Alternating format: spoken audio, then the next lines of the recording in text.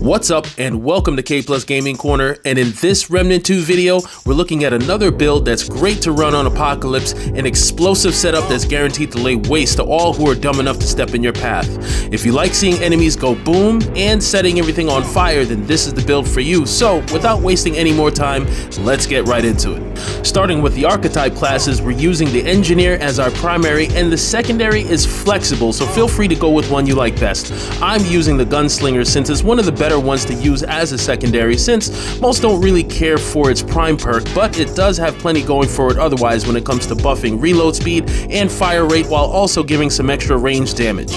The main reason we're going with the Engineer is so we get access to the impact cannon. This one counts as explosive damage, and we want to be able to overclock it, which is the Engineer prime perk, granting your turret unlimited ammo, increased fire rate, and 25% increased damage for a certain amount of time depending on how much you're spec'd into skill duration. Keep in mind we have the Surplus Relic perk that allows your relic use to refill some of your turret ammo, as well as the Sleight of Hand Gunslinger perk where using a relic reloads your firearm and increases range damage by another 15% for 10 seconds. For the Gunslinger skill, we're using Bullet Storm, which will turn both of our weapons fully automatic while increasing fire rate and reload speed, and we'll get to this a little bit more when we get to the weapons. For the amulet, I'm using the detonation trigger, which you can get on Narud at either the Timeless Horizon or Eon Vault.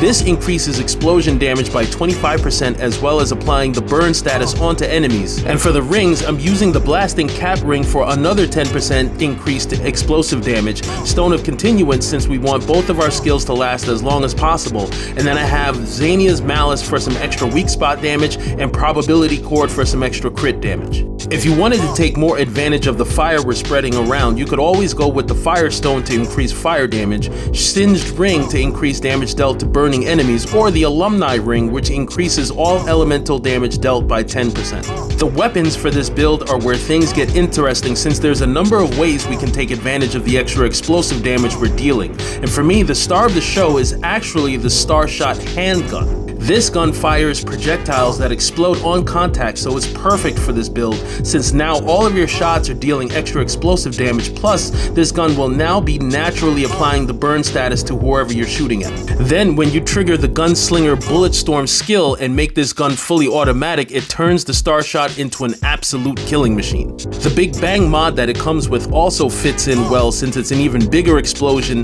doing more explosive and burn damage. You can pretty much erase most elites off the map with just one shot of this mod at maximum stats. I threw on the bottom heavy mutator to further help out with the fire rate and reload speed, but the mutator you use here is up to you. Another strong option for the handgun is the Meridian if you can get your hands on it. It fires a grenade that explodes on contact, and the mod is basically a rocket launcher. This weapon can take some getting used to though, since it doesn't shoot like a normal weapon would, but it more lobs those grenades in an arc towards the enemies. The long gun you use is also up to you, as there's a few different options you can consider here. If you go with the Twisted Arbalest, the Guardian's Call mod becomes much more powerful and now applies burn in this setup. The Alpha Omega's Beta Ray mod also gets a boost, and the Sagittarius Starfall mod becomes much more effective and devastating. I decided to go with the Pulse Rifle so I could choose which mod to go with, and I went with the Song of Ephir mod, which also counts towards explosive damage and can now apply burning, plus you're slowing down enemies with this one, which is a very underrated status effect in this game. I have on the Kill Switch mutator here to fit in more explosions whenever I switch to this weapon. It's on a 10-second cooldown, so you can't really spam it, but it's almost mandatory in a build like this since activating this mutator will one-shot most enemies, and it's a great way to finish off elites that are a bit too aggressive and won't back up off you. Some other mods to consider here would be the Prismatic Driver, Witchfire, Helix, Tremor, or maybe the Rotted Arrow. All would benefit from the extra explosive damage and can now apply burning. Definitely let me know in the comments section which weapons and mod combinations you'd go with. I'm curious what choices you guys would make, and I always love sharing ideas. For the relic, I'm using the Salvaged Heart with some ranged crit damage, weak spot damage, and then some more skill duration so our overclocked turret and Bullet Storm skill lasts that much longer. Most of you might consider this an ideal opportunity to get to use the Tormented Heart, since this one on use will trigger an explosion and becomes a nice weapon once the detonation trigger amulet is on. And while it was a lot of fun to play with, the fact that it doesn't heal in the normal sense but instead grants lifesteal, this can lead to an extremely risky playstyle on the higher difficulties and especially on Apocalypse mode.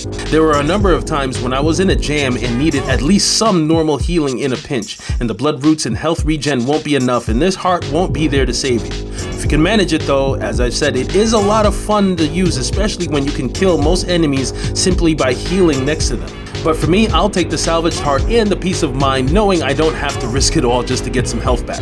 This is how I have my trait points set up, pretty standard for the most part, but keep in mind you'll need to spec into the kinship trait, which reduces friendly fire by quite a bit, and with all these extra explosions going off, you can easily delete yourself and others, so we want to minimize that as much as we can. And then amplitude is going to increase the AoE size of your explosions so we can get the most out of them. The rest is up to you to mix and match as you see fit.